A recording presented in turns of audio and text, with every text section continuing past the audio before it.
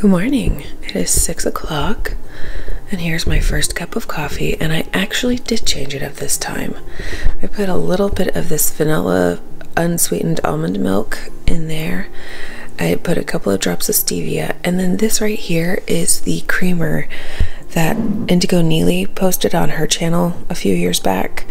I ran out of half and half, so I thought today I might actually attempt to do Trim Healthy Mama without any dairy. I don't know, just seemed like a fun challenge, and we're trying to mix it up to get to the end of the month here. Okay, it's almost 7:30. I'm gonna have a second cup of coffee, again with the unsweetened almond milk and with Neely's creamer and a couple of drops of stevia. And then I've made myself sort of an egg scramble here. I've got some zucchini, red bell peppers, yellow bell peppers, and eggs. And then I sprinkled on top some nutritional yeast, which clearly I got all over the counter.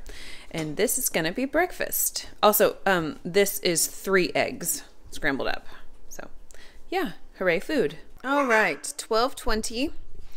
And since we are still going with the dairy-free theme today, I have a Joseph's flax oat bran and whole wheat pita bread. And these are dairy-free. So there's that. And then in here I have peanut junkie butter, which is dairy-free, and slim belly jelly, dairy-free, some colorful peppers, obviously dairy-free, and then this is the Trim Quick recipe from Trim Healthy Mama cookbook, but instead of using whey protein, I used the collagen whenever I mixed it up. So this does not have the whey in it, and I know that Pearl and Serene suggest that mamas with dairy sensitivities can typically handle the whey isolate, but I decided to just like really commit to this whole dairy-free thing for today, only today. And in here I've got that Trim Quick, and then I've got some of this almond milk that is unsweetened, and it's vanilla just to enhance that. And then over here I have a cup of oolong tea, and I've been drinking water, but my bottle is over by the couch. So this will be lunch. All right, y'all. It is like 1:50-ish. And everybody is at quiet time. We finished all of our lessons. Wow, I had you real close. And I am just still finishing on that cup of oolong tea that I had with my lunch. It's like 2/3 of the way done. And it's ice cold now.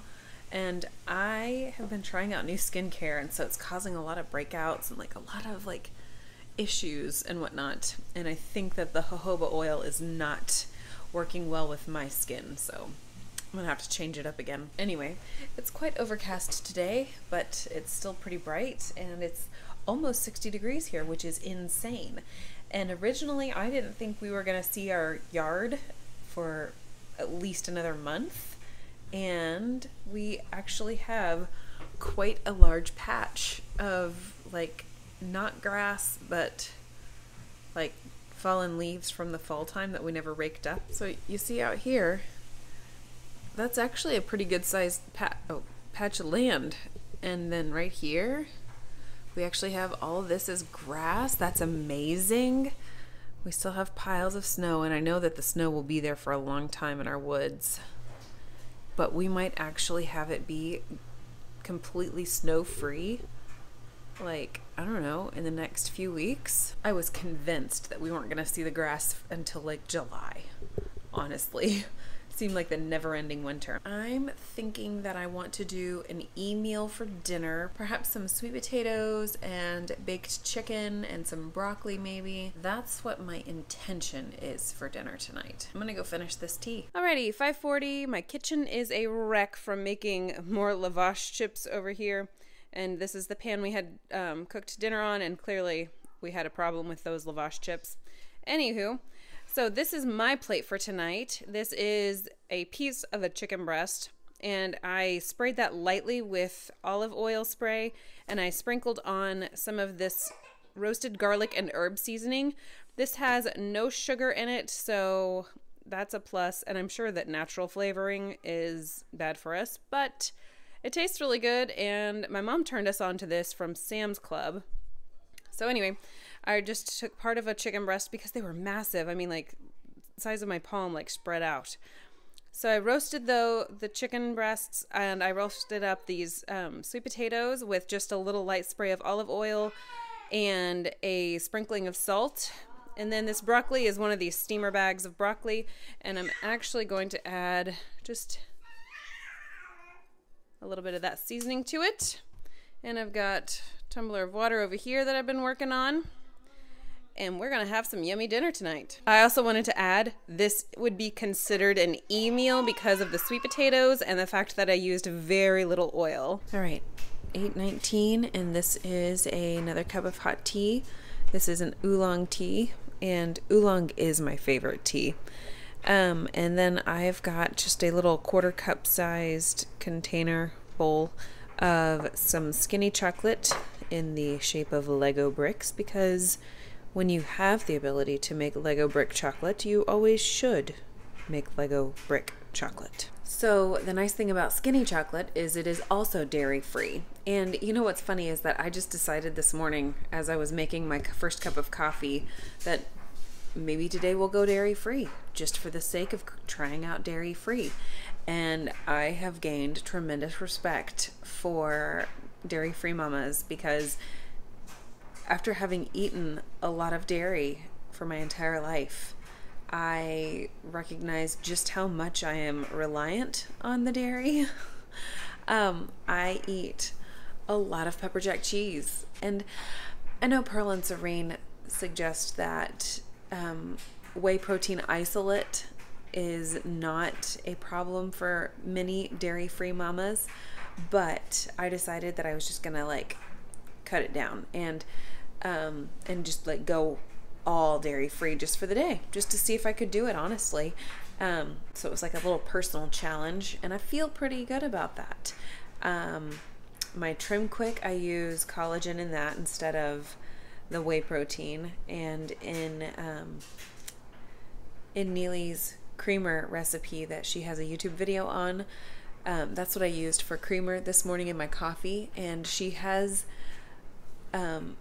optional whey protein in the recipe, but it is optional, and so I chose not to put that in there just to keep it dairy free, I guess. Actually, last night when I was making that, I was just thinking I don't want to drag out the whey protein too. I was going for a 1 arm load out of the pantry and a 1 arm load back to the pantry, and adding in the whey protein container was just going to be more than one trip.